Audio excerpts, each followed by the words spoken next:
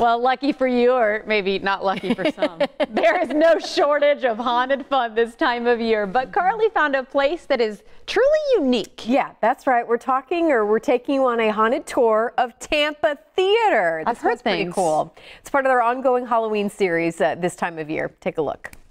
Good morning, everyone. By now, we know, most of you know about Tampa Theatre, the gorgeous movie palace here. But did you know it is haunted? Or at least that's what my friend James here says. How are we doing today? Doing great. How are you? This is such a popular series.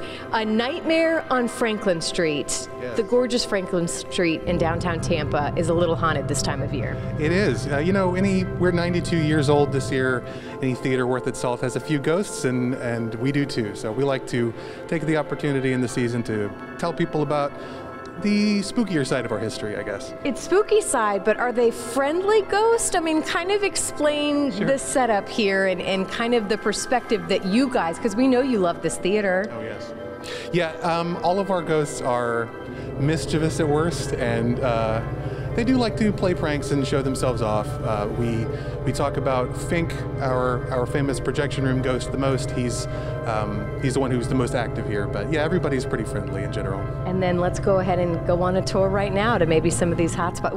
Who was the person's name we're looking for? Fink is our main sort of mascot ghost, but I love telling the story of Fink. We'll get into that when we get upstairs. All right, take us around. So we've gone through the theater, we've walked up the stairs, walked through the projection booth, and now tell us where we're at. So this is Fink's kind of domain.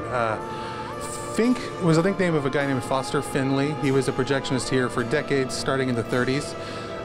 He was a fastidious guy, always wore a suit to work and aftershave, and carried the film cans all the way up from where we started to here. And when Fink passed away, he liked things a certain way in his projection booth, and so when the other projectionists didn't do it that way, he would slam doors on them or push mugs off of desks, blow in their ears when they were trying to work. Fink still shows up now and then, especially among the projectionists, but he's always been kind to us, and we like to keep him around. Any recent stories? How long have you been at the theater? I've been here about 11 years now. 11 years. Has Fink ever showed up and said, hey, you're not doing your job as you should be? So, the way I like to put it is, I have never had any personal paranormal experiences here, but I've worked with a number of sober and upstanding individuals who have had their own experiences, and I don't doubt their word. So.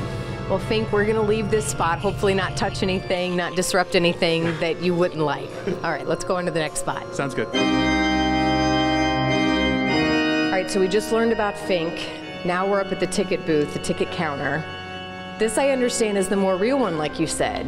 Yes, so the theater, we only have documented evidence of one actual death taking place on the premises of the theater. That was a gentleman by the name of Robert Green Lanier in the 50s. He was a ticket taker here. Robert had a particular way of tearing tickets. So as he received the ticket from a patron coming in, he kind of spun on his heels, and when he turned back around the other way, the ticket was split. It was a little, you know, the show starts on the sidewalk, as we say here. So one day, it was payday, Robert came into work, picked up his check, and the next time anybody had seen him, he was dead. He was on the ramp where we're standing with the back of his head shattered. So it's unknown whether he fell as he was practicing his special move and busted his head, unfortunately, or if he was harmed by someone. Nobody ever found his check. So we have had paranormal investigators come in and find evidence of someone in this area wearing a uniform. It took them a while to realize it was an usher's uniform, but we believe Robert is still... And that's what he would have worn at that time? It looked like a bellboy, basically, like a hotel kind of uniform. Was he wearing that when he was found? He probably not in the morning, but he wore that through his whole career here for decades. All right, and he would have been standing right here. This would have been his job. Absolutely. He was a favorite to a lot of our patrons. They remember the guy that spun. Wow. All right. Well, on to the next place. Yeah. Okay, the third and final stop on our ghost tour today has taken us behind the scenes, behind the stage, and one of the dressing rooms. So tell us what goes on here. Yes, so in the 80s, I believe 1983, the actor Harry Anderson, you might remember from Night Court, who was also a stage magician, performed here. And when he did, he stationed himself in this dressing room and then decided he had to leave. He was being bothered by something that he felt, an entity that he felt here, that we eventually came to call the trickster. The downstairs backstage area is covered in pipes and wires, and paranormal investigators have told us that it's what they call a fear cage. It tends to keep EM signals and other sort of difficult to track signals trapped inside and bouncing around within. And we think that's who he probably met right here. I'm feeling okay. I don't know, have you ever felt weird vibes when you're back here? I haven't, but we have had people get uneasy just being down here. It does, there's kind of a low frequency noise, and with the electricity through the walls, it can make people feel weird. Well, hopefully you won't feel all that weird when you come out for the ghost tours. Again, happening when? This has been so much fun, kind of hearing the stories, and I know there's so much more to tell. Yeah, it's been great.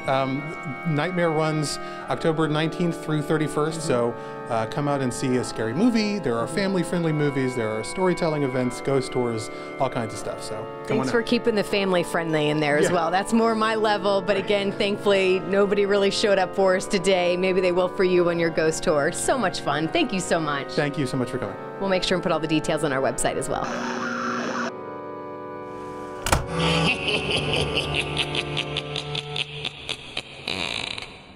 All right, but here's the deal. They're selling out fast. So if you want to go on these ghost tours, hear more about what I heard, which is really cool, do it today. Call today. I like what you said, hear about what I heard, because you learned a lot. And I've actually heard the rumors before that it's haunted there. What'd you think? I thought it was very cool stories. I mean, it's people who actually work there, famous people, as you just heard, that have maybe felt some things. So I would recommend it. Again, there's movies playing this time of year as well, but I'm looking forward for all their Christmas. There you go. Did you feel anything? You're willing to go back? Yeah. Okay. Go back. There you go. That's a good tease. All right, check our website for more info.